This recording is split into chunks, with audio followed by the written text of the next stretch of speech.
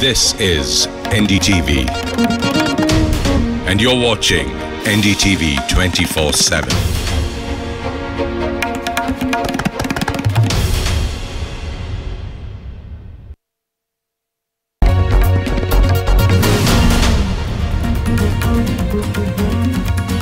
Good evening, you're watching NDTV with me, Rishika Barwa. This is the show where we take your questions on the coronavirus. We're joined by a panel of expert doctors who will answer all your questions live over the course of the next half an hour. Dial us on that number flashing on your screens and we'll take all your questions about the coronavirus. Joining me on the broadcast this evening, Dr. Paramesh. He's the Medical Director, Diabetes Center. He's joining us from Bangalore. Dr. Santosh Kumar Singh, Consultant and endocrinologist, joining us from Patna in Bihar. Appreciate you, doctors, for sparing the time to be with us here on NDTV. You know, I want to begin by asking the first question this evening. There has been in the press conference by the Health Ministry just a short while ago, it's been said that over 80% of cases that have been reported are either mild symptoms or no symptoms whatsoever. So positive cases, being asymptomatic is a huge cause of concern.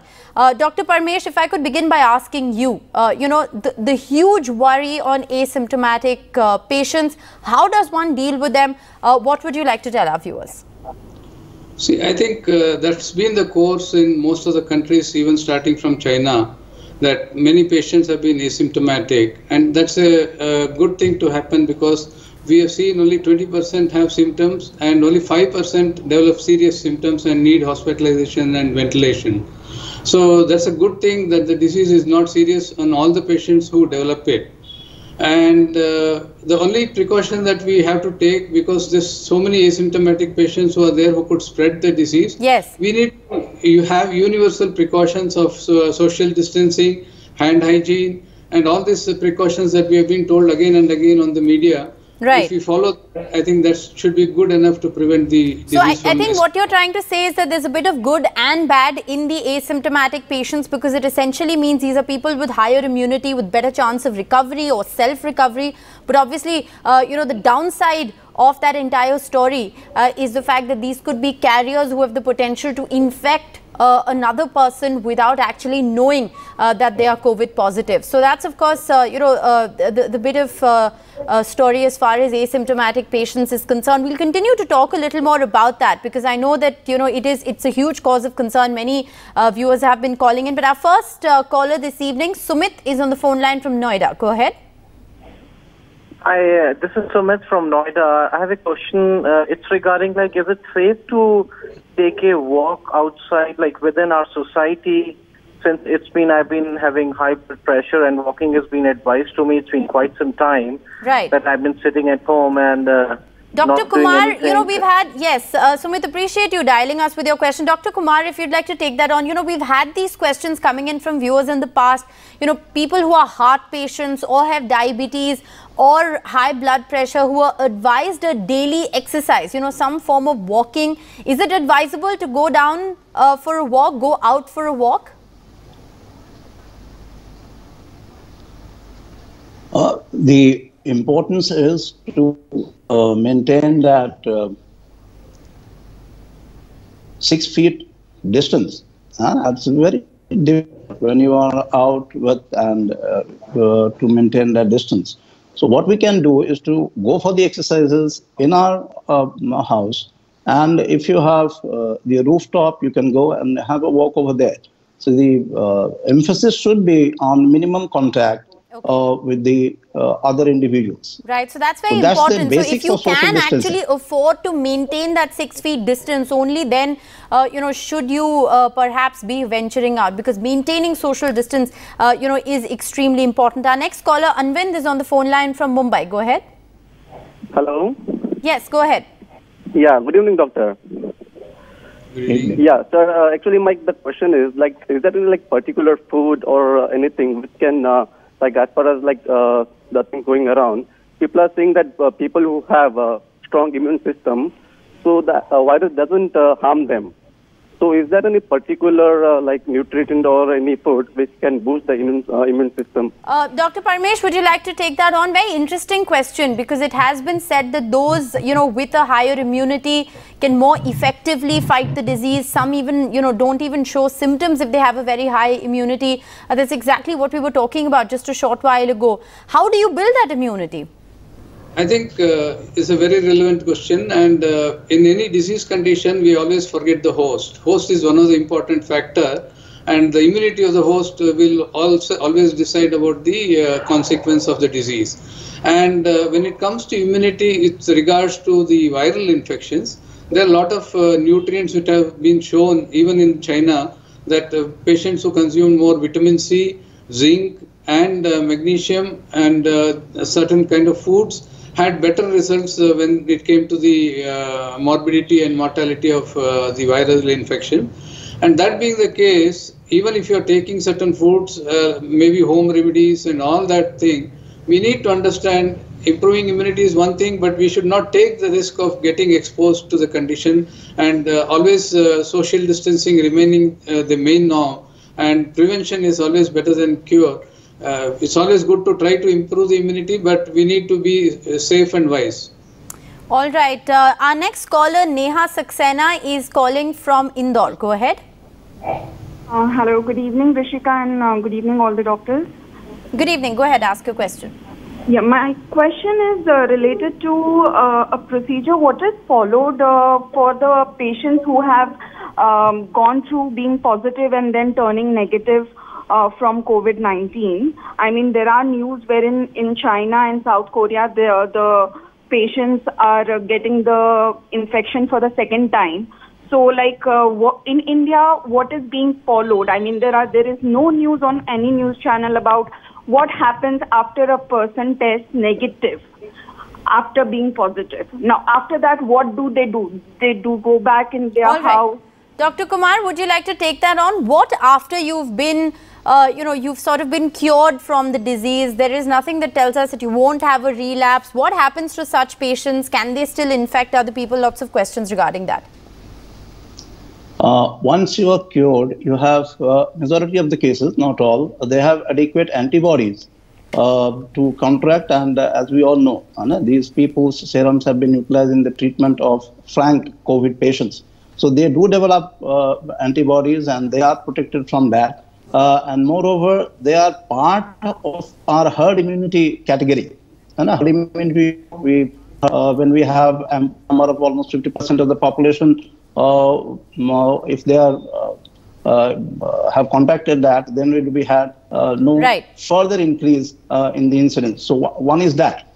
Second is, if the patient has already got discharged from the hospital and he has one test positive, even after being labeled as cured and off febrile for last 3 days, he is to maintain that 14-day quarantine like others.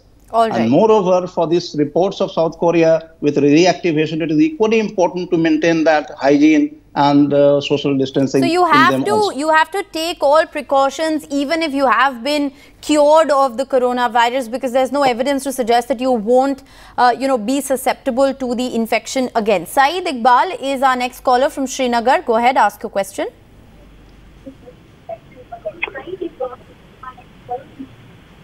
Yeah, good evening. Yes, good evening. Ask your question.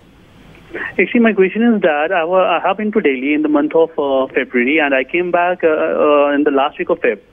But since then, I'm having a dry cough, and that is itching my throat also. First question is that, do I need to take some precautionary measures due to COVID-19?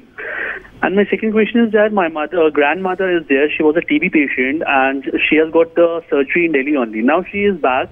She's very much healthy, but nowadays she's having the cough and she's having the breath problem. Do we need to consult the doctor for COVID-19, and what are the precautionary measures we should adopt at home? Should we keep the distance from her, or should we behave normally as we have to do? Dr. Paramesh, after listening to these symptoms, what would you advise, and especially, what would you advise those who are suffering from a cough at this time and have elderly people at home? Yeah, I think this is a very important and common question, because people get worried in this situation. But looking at this particular case, having had the cough for such a long time after a visit to Delhi, and having no other symptoms of fever, breathlessness, of any other symptoms of viral infection like COVID, I think there is very minimal chance that he has any COVID, and I don't think he needs to go for a COVID test. But he needs to definitely look into other causes for the cough and get himself checked for that. And the same thing also applies for his grandmother. I think you should also get your grandmother checked for the reason for the cough. But I don't think there is any worry for COVID in your case or your mother's grandmother's case, because the other symptoms are not there. Right. And it would have flared up by now over such a long period. All right, so that's in fact a typical list of symptoms as well that we're putting out on our screens. Fever, dry cough, fatigue are among the others. Somebody has come from abroad, yes, and he is having that respiratory symptoms. And he or she should be tested for COVID, irrespective if he or she is having fever or not. Right. The very presence of respiratory symptoms, cough and breathlessness, they are indicators, and it has been recommended to go for the COVID test if you have come from abroad. All right. So if you've travelled abroad, but in this case, Mr. Iqbal had a travel history to Delhi, but obviously if the symptoms persist, you should definitely consult a doctor, and perhaps get yourself tested. Our next caller, Rohit, is from the phone line from Chennai. Go ahead. Yeah, hi, all the doctors there. Since we know that the asymptomatic carriers are a big problem in the country right now, so my question is, how long do these asymptomatic people remain asymptomatic? Right. Is there any chance that they never show these symptoms, or at some point they do? All right, very interesting question. Dr. Kumar, you were addressing these concerns earlier as well. Would you like to take it on? Do asymptomatic patients never show any symptoms? Do they automatically recover because of their high immunity? How does it play out in case of asymptomatic patients? The usual infectivity of these people is to the tune of 10 days. And it can vary according to the whole spectrum of the disease. As you see in symptomatic patients, it goes from 6 to 41 days. Average is 2 weeks. But the infectivity part is before being symptomatic, the previous 3 days. And for that, it has been said that you quarantine for 14 days. You are there for social distancing in a proper way for 14 days. So that is the usual period. Right. But problem is, if you have reports about the positivity and the fecal positivity, they can be there up to 39 days. So these people, on an average, 40 days comes into mind where we need to be cautious with all these category of patients. Otherwise, right. But if I could bring in Dr. Paramesh and ask a counter question here. Dr. Paramesh, we've seen that the typical quarantine period, in different parts of the country is 14 days. However, in Kerala, we've seen that the quarantine period is 28 days, and it has been shown that, there are certain cases, people who've tested positive after returning from Dubai, 3 weeks later as well. Dr. Paramesh, is that a cause of concern? Should the number of days that one is in quarantine for perhaps be increased to err on the side of caution? I think this is a new disease and we are all learning. And what we have learned from the other countries is the median duration of symptoms developing is 5 days. And the maximum duration of developing symptoms has been about 11 to 14 days. Right. By 14 days, almost 97% of the patients have developed symptoms. We still have the 3% of patients whom we could miss out by 14-day quarantine. And if you are able to quarantine by logistic reasons, if you are able to quarantine for a longer period, it's better. All right. So the longer the quarantine period, the better, of course. So Sudhakar is calling us from Bengaluru. Go ahead. Yeah. Good evening, Dr. Paramesh. This is Sudhakaran from Bangalore. Good evening. Can you hear you? Yes, we can hear you. Go ahead, sir. Ask your question.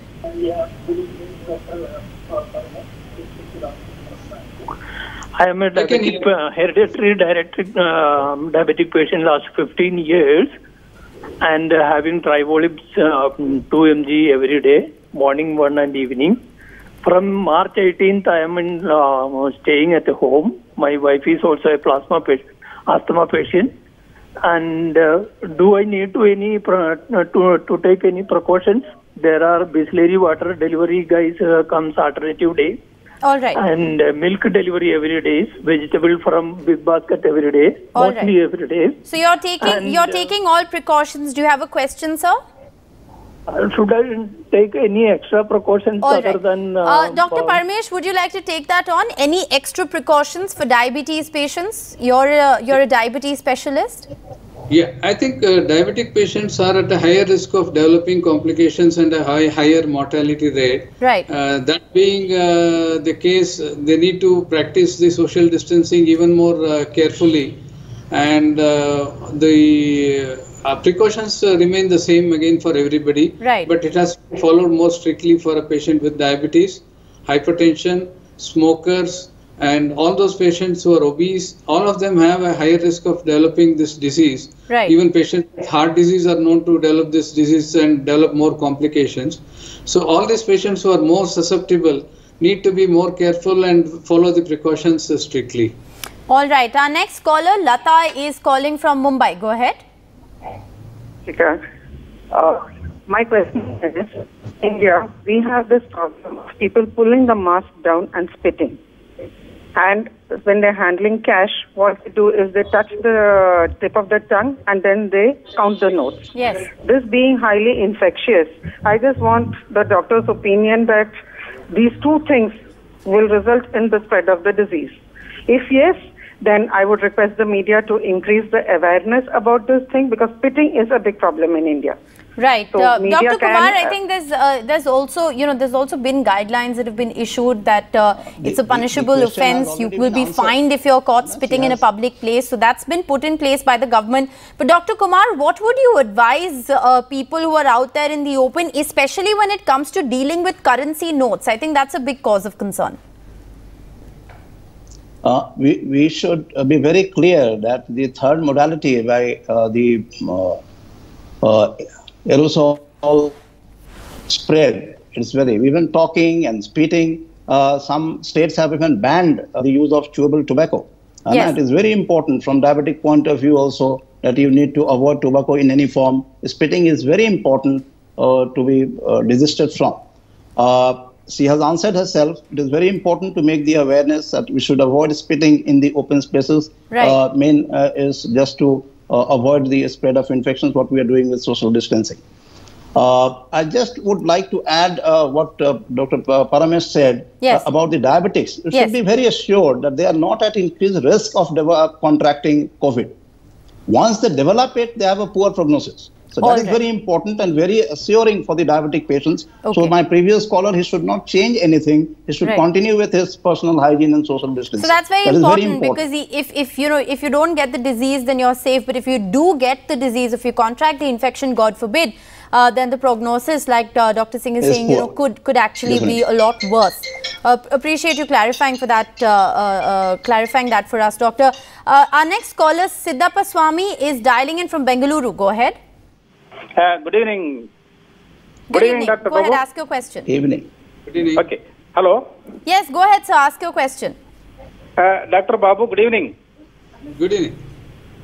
Hello. My question is to Dr. Paramesh.